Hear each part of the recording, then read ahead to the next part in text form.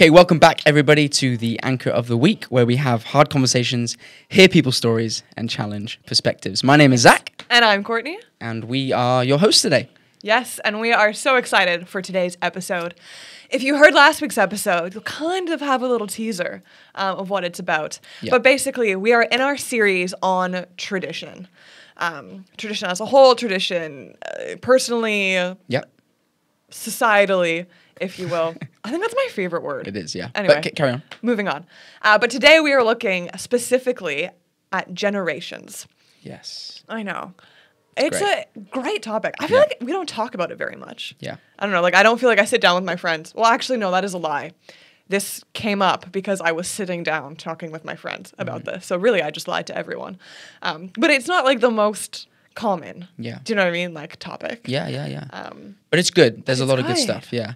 The main points that we kind of want to touch on today is kind of like what the generations above us valued and how that's almost shifted over time as each generation has changed. Yeah. I feel like the values have changed as well. So we Yeah. kind of want to look into that a little bit. Yeah. Because like, the idea of this, like, started because I was actually sitting in, like, my living room with some of my housemates. And we Yeah. were just, I don't even know what we were talking about, like, at first, but we were just started to, like, kind of discuss, like, what we value, you know, as young people. I don't know. Youth. As the youth. Not youth. We're like millennials / Gen Z / I don't know. It's a blurry line, which is another thing. Yeah. Why can't we just have definitive years of when generations happen? Yeah. We will tell you why later, but that's whatever. But we were talking about that. But then we started to like look at like what our parents valued and then what our grandparents valued. And it was just such an interesting to like take that step back and be Yeah. like, oh wait, like these all connect. Like we Yeah. are so just like There's a link narrow focus that it's Yeah. like it's just our generation or like my lifetime. Yeah. But yeah, so we're excited to share this with you guys Yeah. today and to unpack things a little bit. One thing we noticed, the values changed. It was very like, okay, if my generations above me valued this, it was almost like you valued like the opposite. Or like for the next generation. like a reaction from Yeah. it. Because of what they valued. Yeah. Which is so interesting. Yeah. Normally you think of tradition and you think kind of what's being passed down. It's constant. It's the same. You know, sure, like it shifts slightly, but the values are the same and they stay. Yeah. But for this, we found like, Yeah. actually, there's been a big shift in what we value. Yeah. Which is very interesting, right? Because you think of raising a family, you know, you want to Yeah. pass down your values. Yeah. But there is almost like this cultural shift as well that happens that like we can't control, you know. Yeah. If I have kids, I can't control a cultural shift that's happening and how that will impact them as well. Yeah. But yeah, should we Yeah. get into it a little bit? Yeah, we should. Awesome. We have a graph. We do have a graph. We have a graph. Pull This up graph is online. a little bit, There's some decent stuff in there. there's some decent stuff. Yeah. The thing is, I don't know the year it was made because really it's putting us all at a lot younger than we should be. Yeah. But yeah, basically, we'll be looking at specifically, if we will, kind of like us, which are like millennials, Gen Z, you know, Yeah. our parents who are more baby boomers, maybe Gen X, you know how old you are, but like, and then our great grandparents. Oh no, whoa, I just skipped a whole Hey up, generation. hey up. That's not what this is about. Our grandparents who Yeah. are more, I think, traditionalists, you know, that kind of era. But yeah, you want to take it away? Yeah.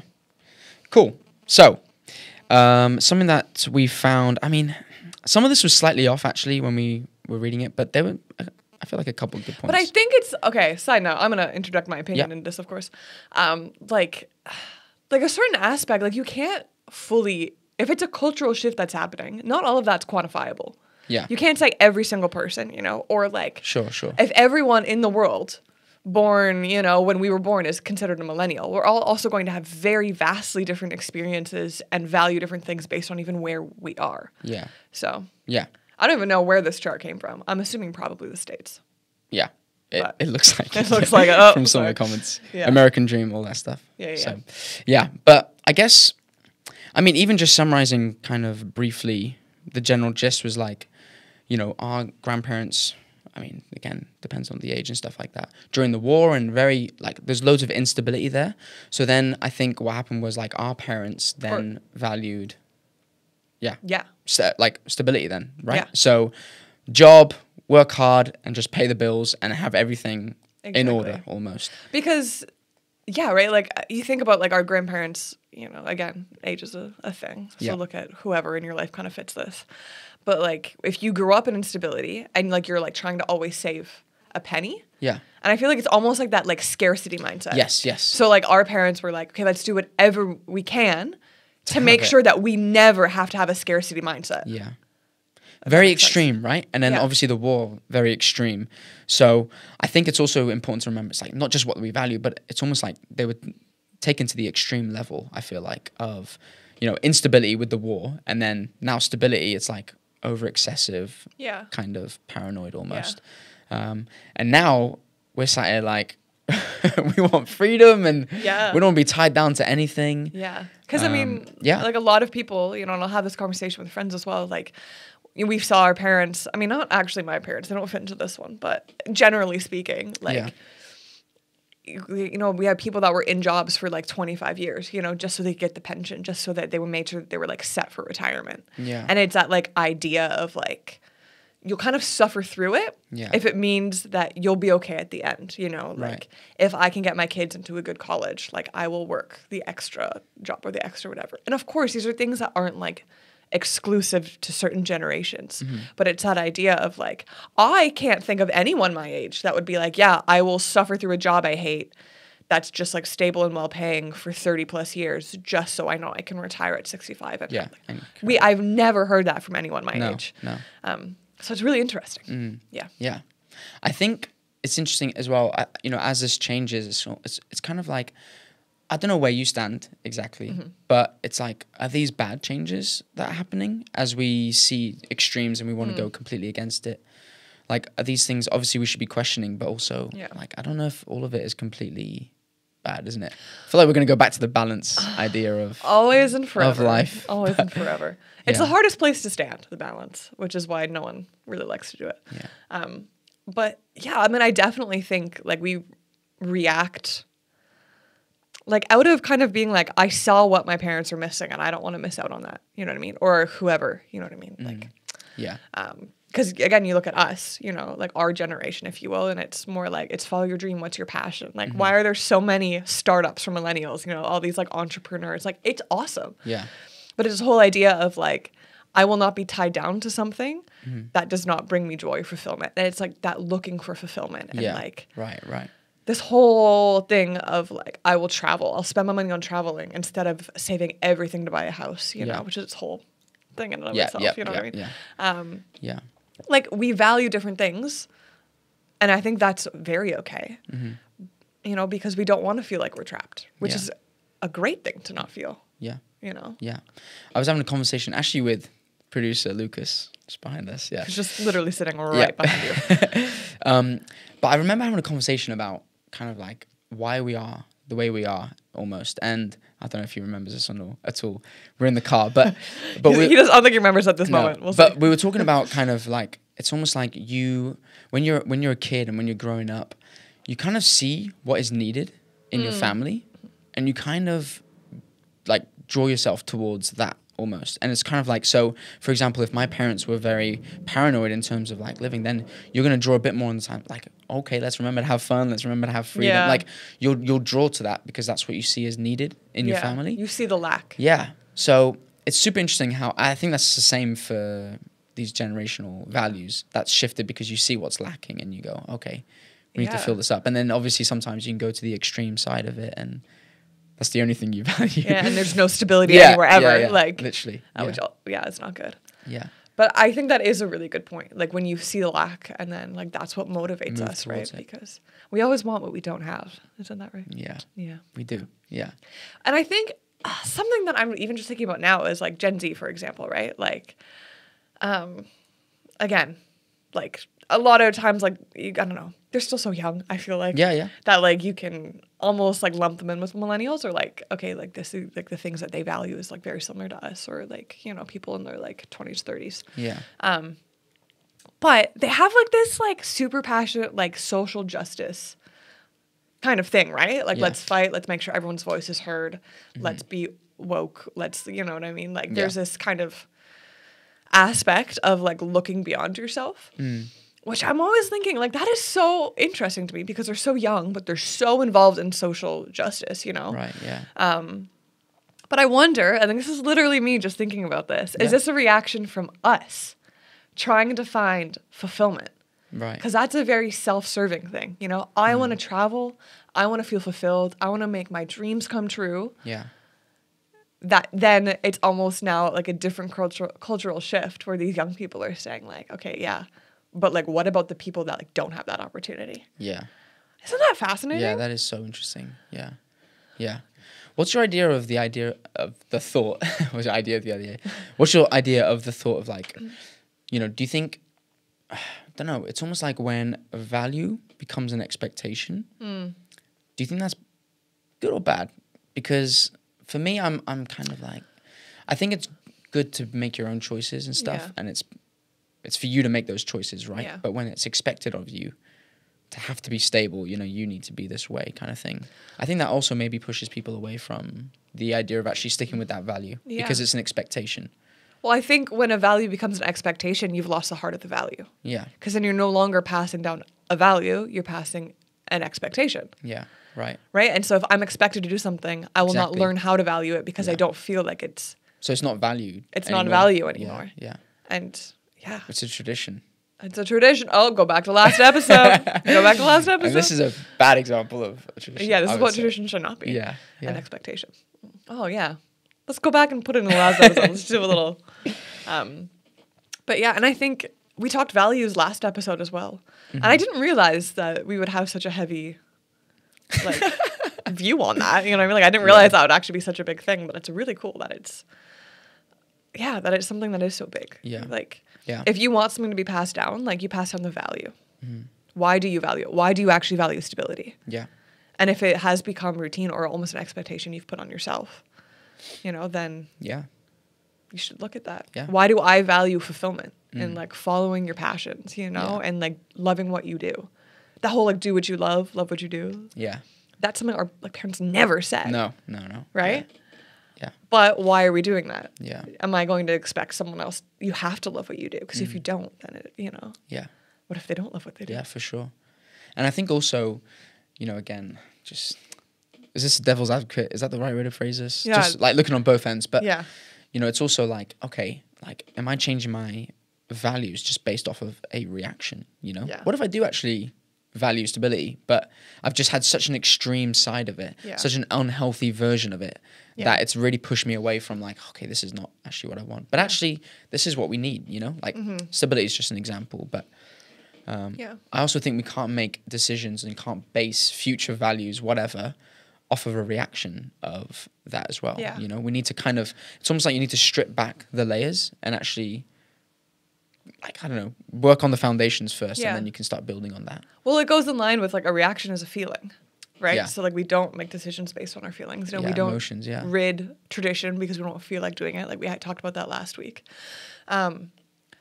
But yeah, like I think a reaction should like it's a good instigator to like change things. Yeah. But a lot of times, again, when you react against something, you devalue the other thing. Right. Because that is also something that like I wonder if we actually give value.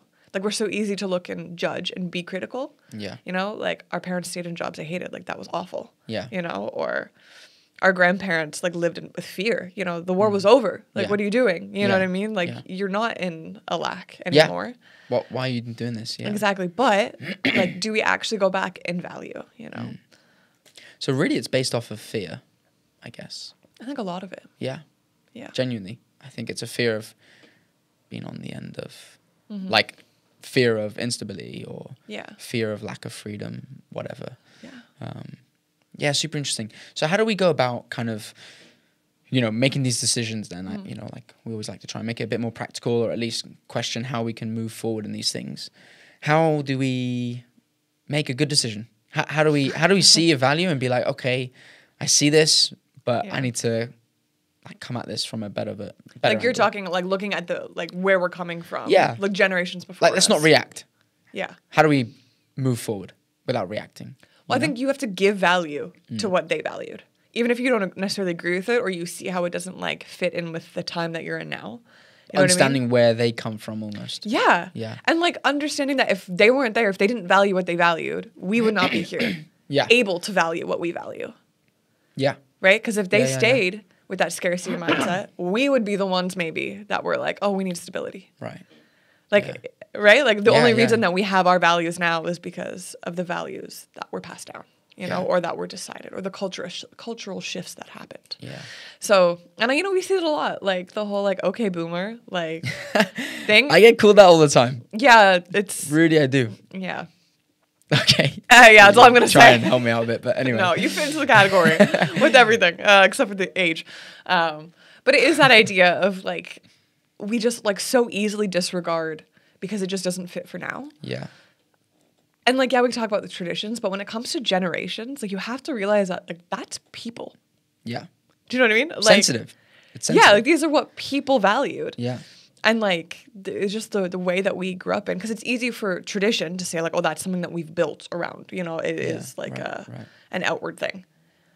But when you look at what generations value, like that's a deep personal thing. Yeah. And so I think we need to remember that like they valued what they valued for a reason, you know? Like, wow, my parents wanted to stay in a job that they didn't like for forever. Yeah. Because they wanted to make sure that they didn't, like, I didn't have to live. Right. And you know, when you see it in that way, Yeah, it's yeah. less of like an emotional reaction, you know, or like their parents. Like, yeah, you just see it. Yeah. Yeah, I think you have to have understanding. Yeah. You do. And like we're talking about generational value, but also like so we tie tradition with this, and it's like so when I think of it like this, I think, okay, traditions was based off of what they valued in the past, right? So when that gets passed down, as the values change, obviously people are a lot more inclined to be like, hold up, this is not Yeah. what we value anymore. Is- So yeah. we need to get rid of this.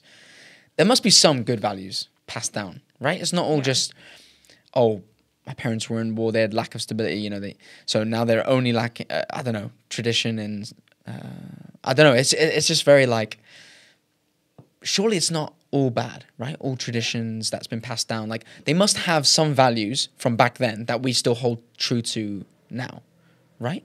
I mean, there must be. There must be, I hope. right? Yeah, I mean, I'm just, this is me just processing out Yeah. loud, as you can see, but it's very like, I don't know, I wonder if, them, I don't know, there must be. I'm trying to think of some, Yeah. but I But don't okay, know. for example, the stability of our parents, you know what I mean? Like, if we just go completely off the deep end and we're super unstable, super financially irresponsible, like, that's also not good.